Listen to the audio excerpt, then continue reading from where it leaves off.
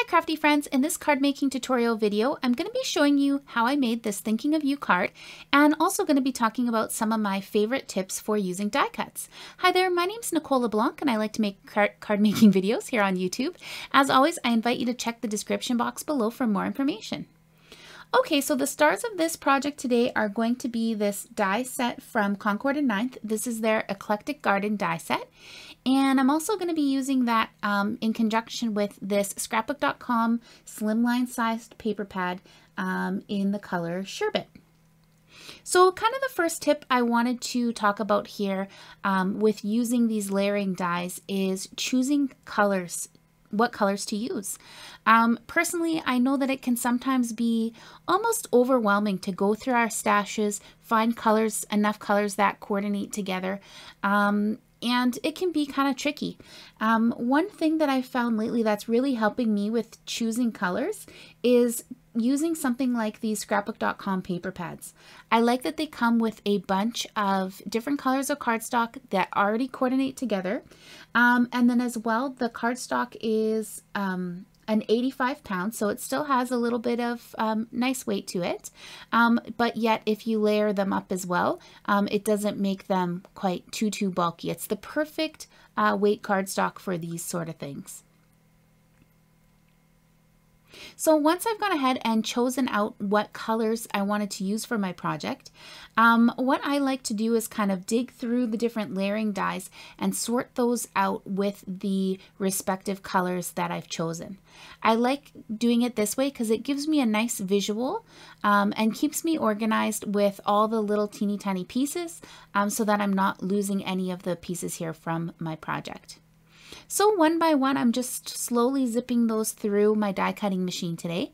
Today I decided to use this small die cutting machine. This is the Sizzix die cutting machine. It's called the Sidekick. And I think it's a really fun and really cute, honestly just super cute machine here to use.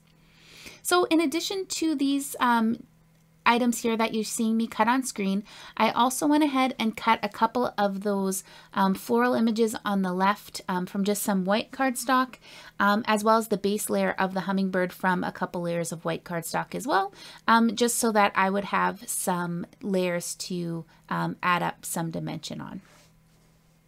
So on screen now you can see that I'm starting to assemble these dies, and while I'm doing that I just wanted to also talk about kind of some tips for assembling these die cuts. So depending on what kind of layering dies you're using, sometimes they can be kind of tricky to line up or use. So I'm going to share some of my favorite tips here with you. First of all, I find it easier to use a liquid glue for these. That way you get that nice couple seconds of wiggle room time, just in case you don't get your pieces of paper placed right in the perfect spot. And I'm really liking this glue from Barely Arts. This is their precision craft glue, and I like that it has the teeny tiny precision tip on the end, so you can add literally the teeniest, tiniest drops of glue. I love this so that I don't end up with glue oozing outside of my project, and also it gives me really nice control for these little tiny pieces. So as you can see here, as I'm working through these, I like to start with the bottom layers first. I find those kind of the easiest to line up. I just kind of hold the edges, wiggle the edges a little bit until they're lined up, and then I press them together. And I always like to set that acrylic block on top just so that my different layers of paper dry nice and flat. Once I start getting into some of the smaller pieces of cardstock here to adhere, for those I like to start pulling out some of my kind of specialty tools to use. So with these, I find that the scrapbook.com tweezers are super helpful. As well here you can see that I'm using one of these jewel pickers to pick up these tiny pieces of cardstock as well. So I like to kind of pick up the little piece of cardstock, rotate it around so I know the perfect place that it goes on my image before I stick it down in the glue. So now that my hummingbirds are pretty much adhered together, I'm going to move on to the floral images. So once again, using those same tips that I just talked about, right? Using glue with a fine tip applicator to ensure that I'm getting just the perfect amount of glue, using a liquid glue so that I get that little bit of wiggle room to also make sure that my items are lined up before I press them together. And once I'm happy with the way that those are looking, putting an acrylic block on top just to make sure that it dries nice and flat. So now that the base layer of my flowers is done, I'm going to go ahead and add on these sort of the floral petal die cuts. So for these, using teeny tiny drops of glue once again from that precision glue bottle, and using the jewel picker to perfectly align each of these florals on top. So you can see there it's really easy for me to pick up these little pieces of these little tiny die cut pieces, rotate them around, make sure they're lined up really nice before I go ahead and commit to it and press it down and let the acrylic blocks dry on top. So we're just about done here with this part of the die cutting. So we're going to move on to our background. So for the background today, I decided to do some ink blending with a stencil. This rectangle stencil that I'm using today is from My Favorite Things. It's their Rectangle Extraordinaire stencil. And I just went ahead and pulled out my Make Art Station to use those magnets to hold down my stencil today. And I'm going to go ahead and do some blending with Distress Oxides. So for my colors today, I just went ahead and picked out some Distress Oxides that matched with the different colors of cardstock from the hummingbirds. So you can see there I got kind of the yellow and aqua colors. Those are Squeezed Lemonade and Salvaged Patina. And I'm just going ahead and using a Catherine Pooler blender brush to add on those colors. So as always, just using some nice light kind of circular motions to blend in the colors. And I'm making sure in the middle that those colors overlap a little bit so I get a nice seamless blend in the middle. So I just keep layering up the color until I'm happy with the saturation. Then I'm going to lift off that stencil and my background panel is done. So at this point, all that was left for me to prepare is my sentiment. So for today, I chose a Thinking of You sentiment. This is from a stamp set from scrapbook.com and Photoplay. I believe it's just called Bouquet, and it comes with a bunch of kind of small sentiments on it, but really tons of stamp sets have these little tiny style sentiments on them. So take a look in your stash and see what you have.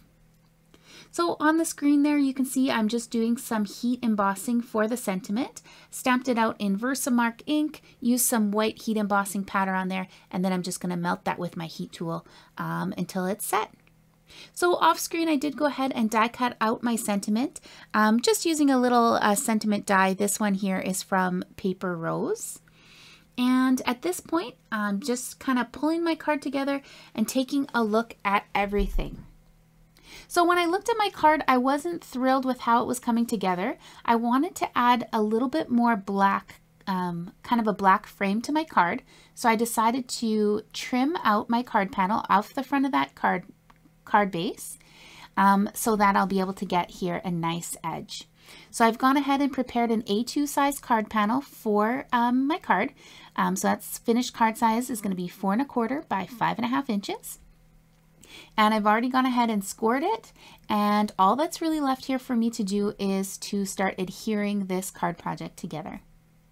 So for the background here, just adding some ATG tape for that card panel, centering that as best that I can, pressing that down. And then I'm going to go ahead and pull out my liquid glue once again to add those teeny tiny dabs of glue behind my floral die cut image here. And then I'm going to go ahead and place that on my card front, once again using those scrapbook.com tweezers, holding that down with an acrylic block to make sure it's nice and flat. At this point, I decided I wanted to trim down my Thinking of You sentiment.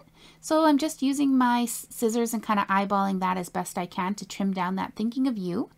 And then at this point, I decided that because my hummingbird was going to overlap those florals, I knew that if I glued it down, it wouldn't glue nice and flat. So I did go ahead and add just a couple layers of cardstock to the right-hand side of the hummingbird, just kind of to pop it up a little bit more and make sure that it'll glue nice and flat on my finished project.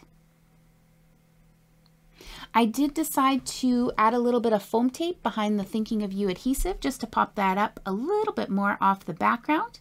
And at this point, my card project was pretty much done. Just going to grab my Teflon bone folder here and make sure that I have a nice tight crease on the side of my card. And that's it. This project is done. So I hope you enjoyed this card project today as I talked about some of my favorite tips for die cutting. As always, I'm going to share a couple other card projects here in case you are looking for some more crafty inspiration. And until next time, I hope you are keeping it crafty. Bye!